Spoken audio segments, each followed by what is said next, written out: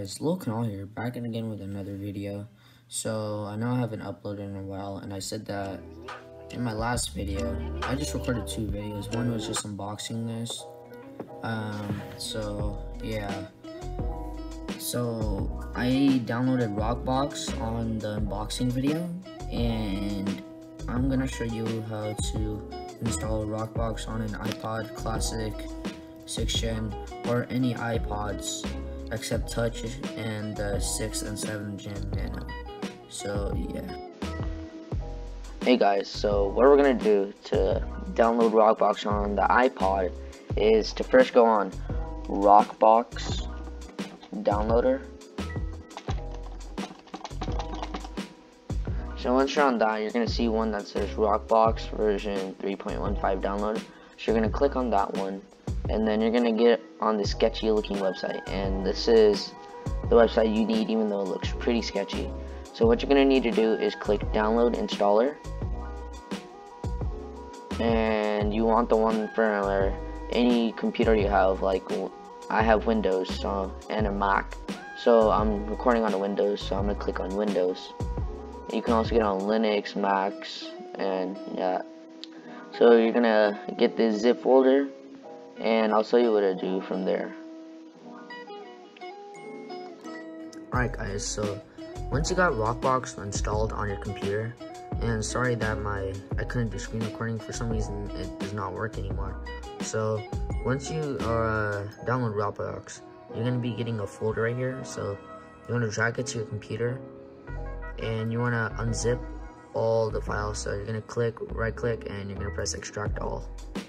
So then you want to press extract right here, and then it's going to be extracting all the files, and you'll be getting another folder popped up right here, and you're going to click on this, and you're going to get something called Rockbox utility.exe.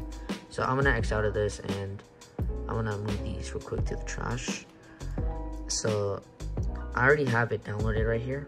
So you're going to load up Rockbox on your computer, and you're gonna click yes. You're gonna get a page like this, and you want to click yes. It won't do anything to your computer. So you're gonna get this pop-up right here. It's gonna say something with your configuration is invalid. So you're gonna press OK. If it doesn't show that, that's alright. So right now it doesn't have anything connected. So what you're gonna need to do is get your cable right here, and you want to have it plugged into your computer. So mine's plugged in inside there. So what I'm gonna do is, I want to get the side that works. So let me plug mine quick.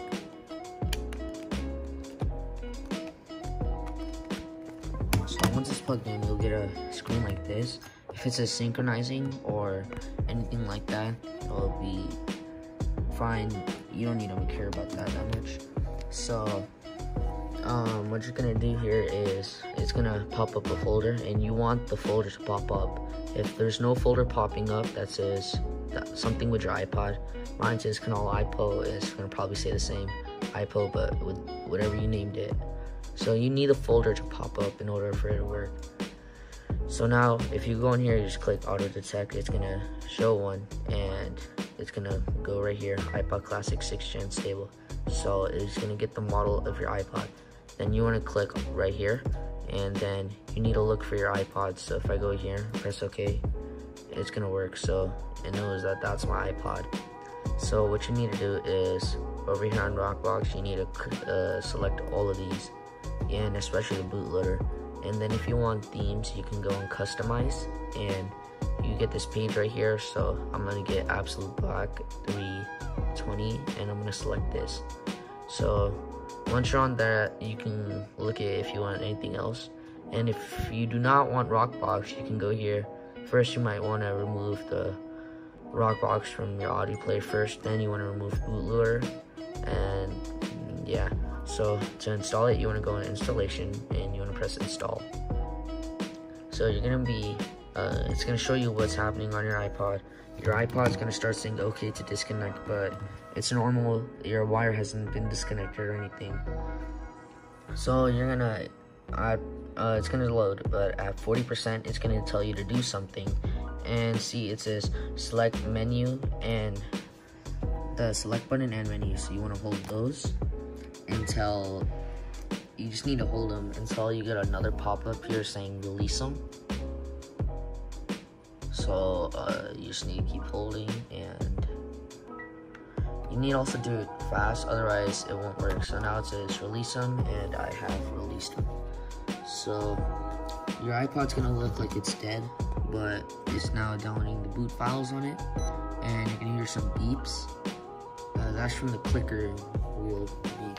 So you'll hear it one last time right now, and then it's gonna disconnect, and then it's gonna restart, and you got Rockbox on your iPod. But don't disconnect it right away, and because it's gonna need the iPod to remount, and it's gonna download the rest. Also, if you get something that says error right here, or get code that says error, then that's fine, that's normal. Then you just need to, if everything goes well and it goes to 100% and it still shows error or anything like that, you just need to press selected menu again, and you get rid of those error files and everything. So yeah,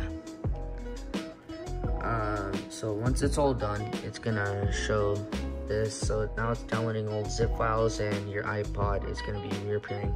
So you're gonna be getting a few new folders. Like I got some more things like Rockbox, for example, and some battery bench tests, media, and all the other stuff. So you would just want to X out of this, and then once it says package installation finished successfully, then you're good. And yeah, so I'll cut to the part when all my stuff is done downloading on there. And yeah guys, so all my stuff has been finished downloading, and you just want to click OK, and once it's done, you just want to X out of it. You should keep the files still, even the zip ones and everything, and you should also keep your utility and everything, because if you plug it in and you need to change stuff, add emulators on there or anything, then it won't work. So once you're on there, you want to click eject first. I already clicked it, and once you're on the menu, you just click eject like you would on your normal iPod. So once you're done, you just go on it. You'll be getting this screen. Once you unplug it from your computer, it will go away, and you get something like this. If it doesn't show and just boot up normally, that's alright, but if you get this, you can press the select button and menu and hold until it resets.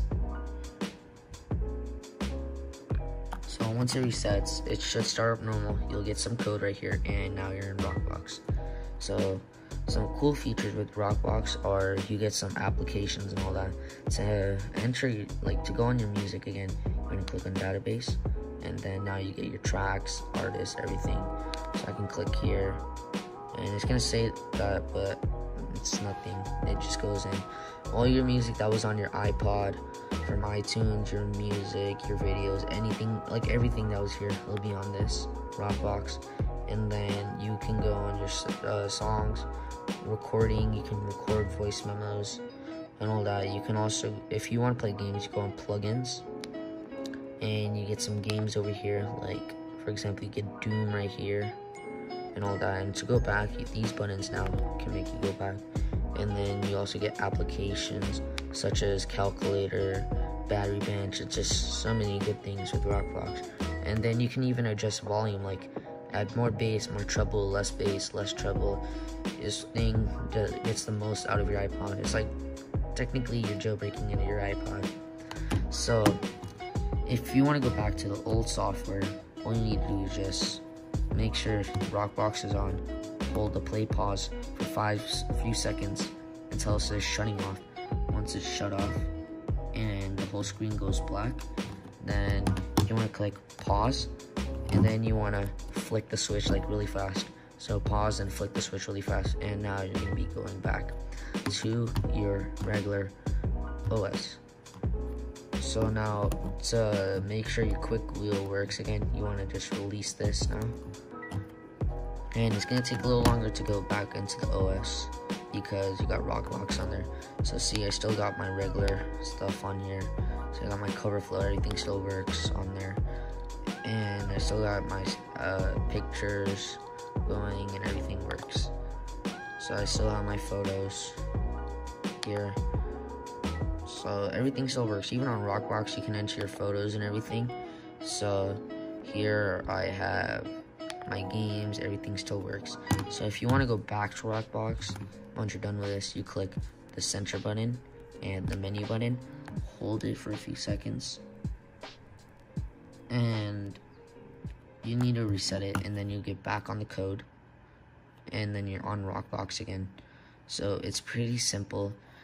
And yeah, and for the error thing, I'll put a video right now showing how it would look like, and that's not a problem or anything.